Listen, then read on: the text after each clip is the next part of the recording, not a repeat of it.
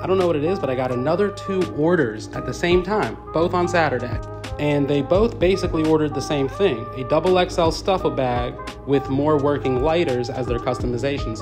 However, one of them did add vintage, antique, unique items as a customization as well.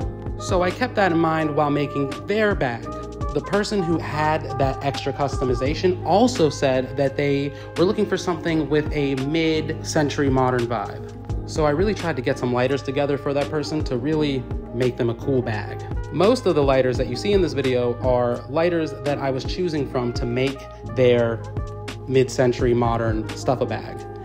Then there's also this lighter and lighter holder that I put in the other person's Stuff-A-Bag. I can't reveal everything that those customers got, but just know their Stuff-A-Bags were crazy.